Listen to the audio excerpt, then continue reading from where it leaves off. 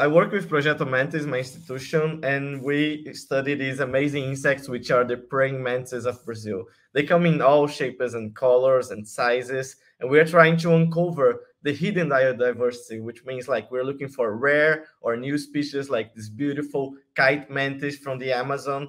I work with Lvcas, who is a graphic designer. I'm a biologist, so we are this team walking in the rainforest, and we do mainly expeditions, scientific outreach, photography, and environmental awareness. So we also bring this cool aspect of science, which is bringing design into it. So we make science to look cool and amazing and appealing to everybody.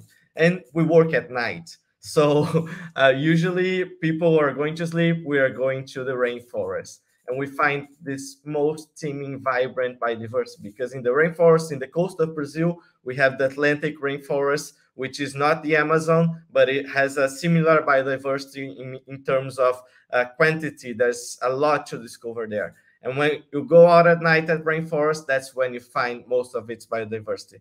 And I'm going to share you a bit of our last journey on the Atlantic rainforest, which was Espírito Santo, a bit down from Bahia. We found this amazing biodiversity there. So you can see like crazy insects with those open wings, all kinds of shapes and colors, even butterflies sleeping. We found a lot of snails, rain frogs, and all kinds of weird shapes of frogs, lichen, katydids, tarantulas, which are more usual at least in the Amazon, but there, because there's a link to this part of Bahia and Espírito Santo to the Amazon, a past link, they are not connected anymore, that you can find a lot of tarantulas, leaves that are not leaves, they are katydids whose wings are shaped just like a perfect fresh leaf. And when they open the wings, it has like all of these colors. And there we are, taking our photos and documenting all this biodiversity, but looking for the praying mantis that we were looking for. So we found a lot of praying mantises there. This is the classic ring one, very big as well, but not the largest that we were looking for. We found the stick mantis of Brazil. We found the little brown mantis, which is very tiny. Some were very camouflaged, like the bark mantis. The unicorn mantis, which is unique in South America, and it's very beautiful. You can see the little horn that gives its name, the unicorn mantis.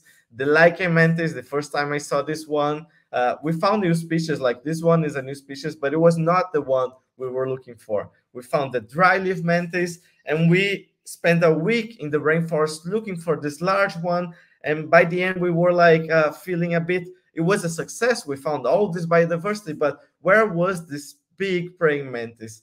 And by the end of the last night at 4:30 in the morning, we finally found it. The largest mantis of Brazil, known only to Amazonia, now found on the Atlantic rainforest. So we just discovered the largest mantis of this coast rainforest, the Atlantic rainforest. It's not a known species, so we're going to describe it. It has no name for science, and we are very proud to present this biodiversity that is still hidden. So, you know, like many naturalists like Darwin have been walking the rainforests of Brazil, the coast of Brazil for a long time, and a lot of researchers came after, but still there is a lot to discover because the biodiversity is huge, and that's why we have to protect it. That is the reserve, and on the other side, we saw that. So wherever we find land that is not protected, it's hard to keep the forest alive.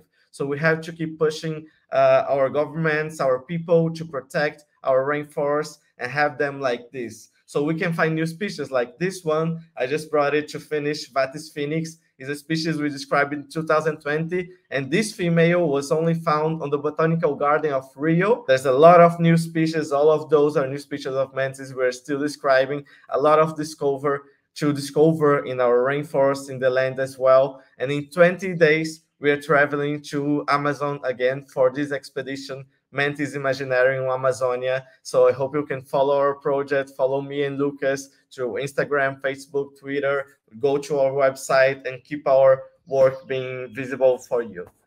So with me, I have here a small praying mantis for you to appreciate. So all of the praying mantis that we have, we take care of them. So we go to the rainforest, we collect them, and then we take care of them at our home. So we have a lot of praying mantis. You can see here on the back, all of them. And this one came from that expedition, actually, the one from Spirit Santo. It was a little baby when we found her. She's a bit suspicious now, but they are pretty charismatic animals. They are harmless to us, so you can see the big eyes. They have a good vision, and they are amazing, almost like a pet insect. They are amazing animals.